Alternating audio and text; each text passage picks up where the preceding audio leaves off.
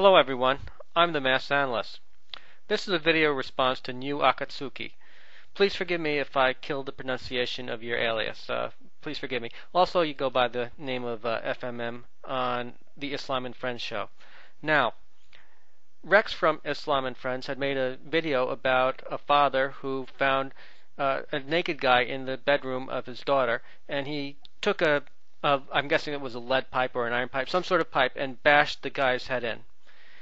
Rex took the position that U.S. law should not prosecute this guy, that he shouldn't have been charged with anything. At least that's, if I'm understanding his position correctly, nothing should have happened to him. In fact, he went further and stated that he should have, if he were to be criticized, the father should be criticized for being too lenient on the guy, that the father should really have killed the guy instead. I took issue with this. Now, New Akatsuki made a video response to me, and I'm responding to that. Please forgive me. I wrote down a few different points that I want to make sure I hit, so I'll be checking back and forth from that. First of all, I want to thank you for clarifying that you weren't serious when you said that the father should have pursued the guy and pumped him with a sniper rifle. So I appreciate your clarification there. Now, you also asked, what the hell would the father be expected to think when he sees a naked guy in the bedroom of his teenage daughter? Of course he's going to be furious, and I agree with that. But what the hell would he think? Well, one thing he might think, one thing that he should think, is that teenagers in America are promiscuous.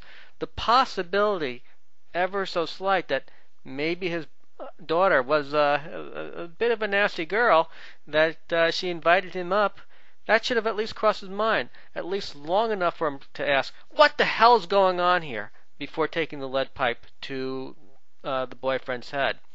He could have at least looked at his daughter to see if she looked like she was in fear of this guy, whether she was carrying, or whether she was reacting in horror as he was about to hit the guy with a pipe.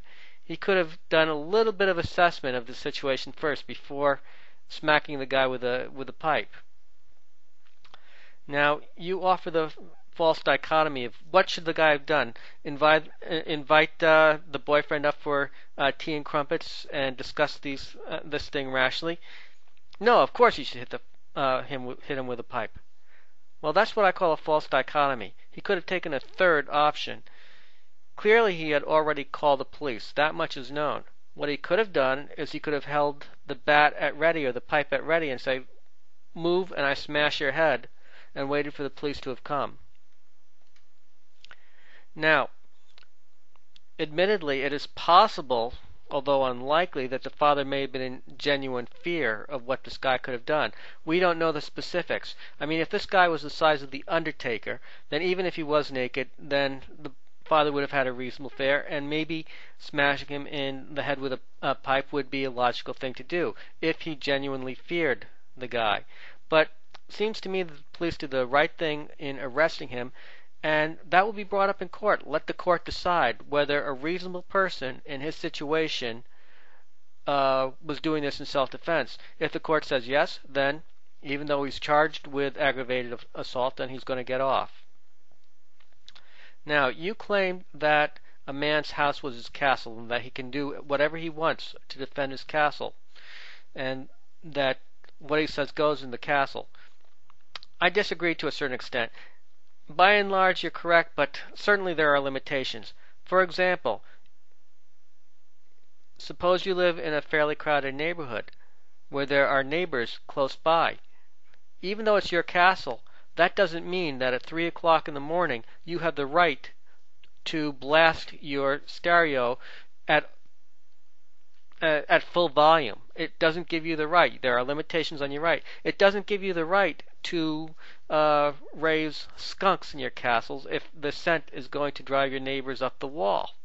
And in fact, you seem to contradict yourself in a way, in that you said that the American law is such that the father can't allow the kid to have sex while she's underage in his house, that he could be legally held responsible for it. Well, if he could legally be held responsible for this, then obviously you recognize that there are limitations of what he can allow in his castle. Now, I'll disagree with you on the fact that he would he could or that he would likely be legally held responsible for letting his kid have sex with a boyfriend. Suppose the daughter's 15, the boyfriend's also 15. Would he be legally liable for allowing his kids to have sex in the house? And if so, what about outside the house? Would the state prosecute him for that?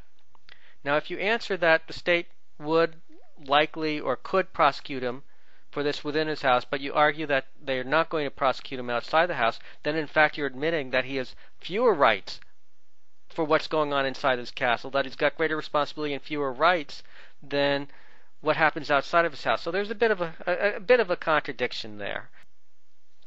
Now, you changed my example. Maybe you didn't do this consciously. I'm not accusing you of doing this consciously, but I gave an example of a boyfriend or a friend coming to the house without the father's knowledge in order to study math with his daughter.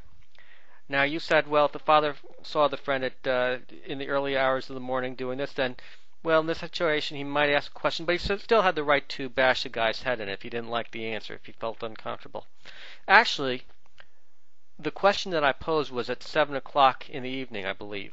I might not have said the right time, but at least I intended, and if I didn't say it explicitly, what happens if the father comes in, catches the daughter and the guy together, 7 o'clock in the evening, they're both at the kitchen table, math book spread out, calculator in hand. In that case, would the guy have the right to smash the boyfriend in the head with a crowbar?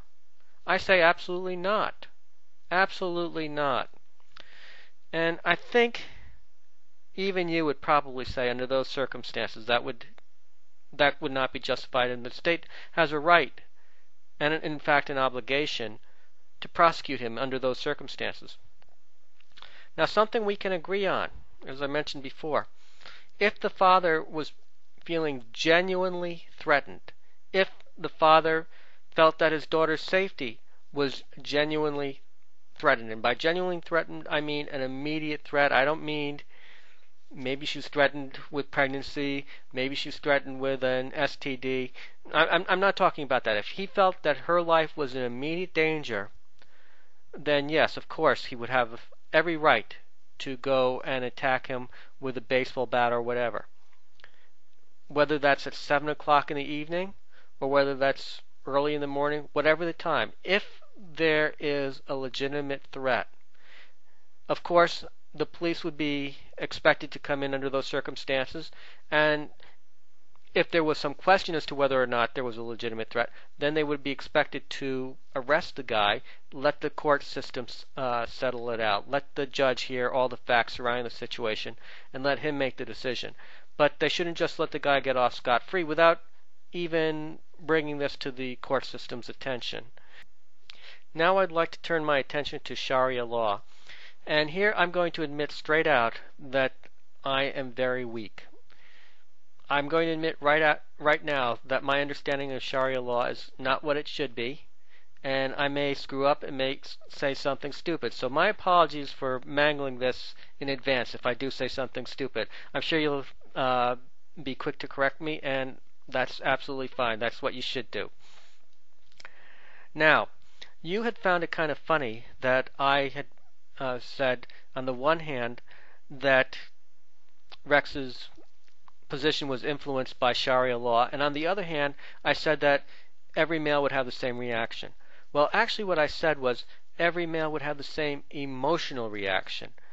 Not every male would react to it in the same way. Not every male would react on his emotions in the same way. And I said that I believe that Rex's willingness to actually act and take a bat to the guy's head was shaped on his belief in Islam, that somehow it had at least some subtle undercurrents in his thinking, even if it's not a conscious level.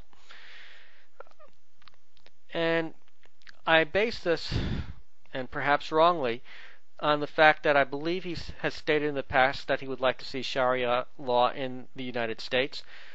Also, it seems to me that he is now advocating that the U.S. law should be that in a situation like this, the father should be exonerated, that he shouldn't be prosecuted at all.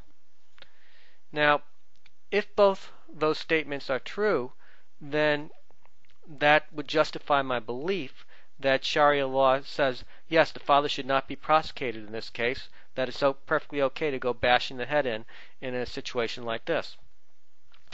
Now, after I made the video, I've read the comments. Rex has left a few comments on my video, and it appears that he wants to go beyond what Sharia law would allow.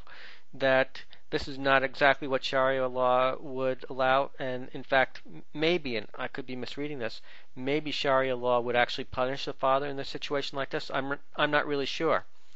Now, if indeed Rex is saying that in the one hand, if Sharia law would allow it, then I stand by my statement that Sharia law and U.S. law and customs just don't mesh.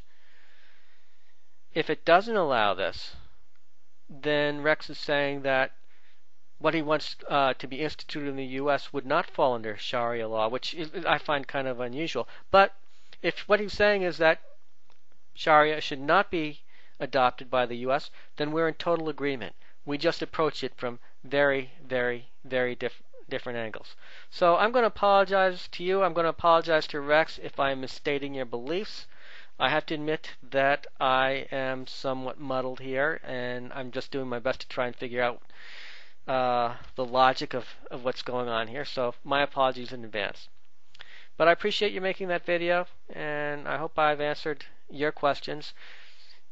If it were me in that situation, if I were in the father's situation, I'd like to think that, having called the police, that I would have held the pipe in my hand and told the boyfriend, move a muscle and I'm going to smash your head, and waited for the police to come. And if the guy was over 18, then I would have insisted on statutory rape charges being filed against him. Well, that's my take on things. I'm the Masked Analyst, under and in.